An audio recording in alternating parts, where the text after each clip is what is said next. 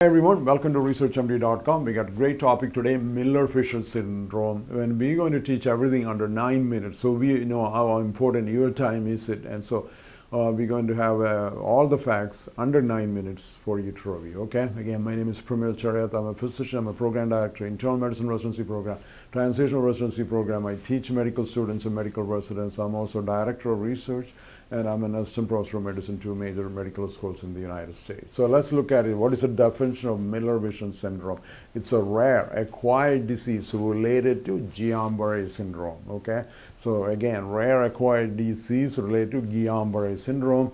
What are the characterizations? You got abnormal muscle coordination, paralysis of the eye muscles, and absence of the tendon reflexes.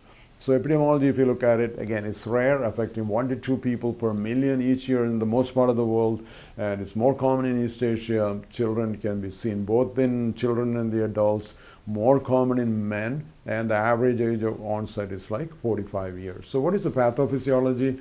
Miller-Fisher syndrome is occurring several days up to 4 weeks after infected. So there's this prodromal infections, like mainly you have to worry about diarrhea syndrome, then you have Campylobacter jejuni, but some other infections like H. influenza, respiratory infection also cause. And what happens is you get antibodies against the bacteria, viral infection, cross-react and attack the nerves. The site of the attack may be the myelin sheath, which is insulate and protect the nerve fibers of the axon themselves. So the principal autobody directed against the molecule called ganglioside GQ1B. So remember, GQ1B, okay? So we got a nice picture. The first two is the regular Guillain-Barré syndrome. The last one, the Miller-Fisher, the antibodies against GQ, principal autoantibody GQ1B, okay? That's the ganglioside antibody. What are the signs and symptoms? Three defining features: ophthalmoplegia, eye muscles weakness, resulting in impaired eye movements and consequent double vision; ataxia, incoordination of the limbs; you got areflexia, absence of tendon reflexes; and in some patients have weakness of the face, tongue, and swallowing muscles. Well, others develop weakness of the limbs, breathing, and muscle, and you can have GBS, Miller-Fisher syndrome, overlap syndrome can have it. So how do you diagnose it?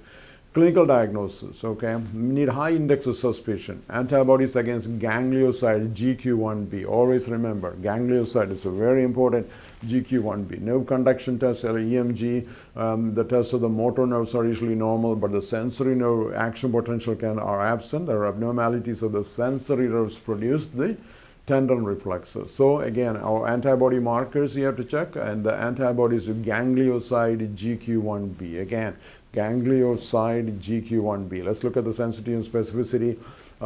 It's 42% sensitivity and 76% specificity. Positive likelihood ratio is 1.75, and the negative likelihood ratio is 0.63.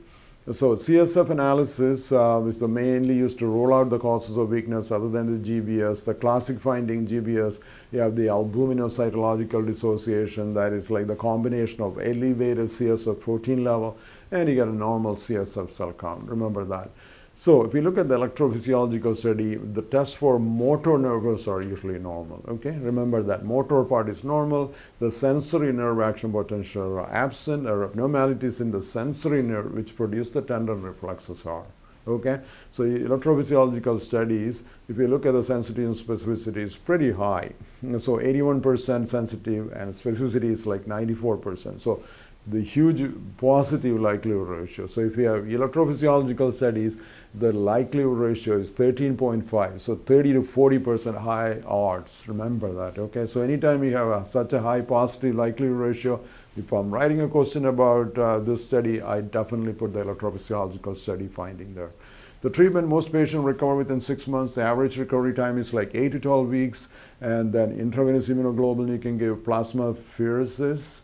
Thank you so much for watching our presentation today. We'll be back with another presentation. Please subscribe to our channel. Thank you.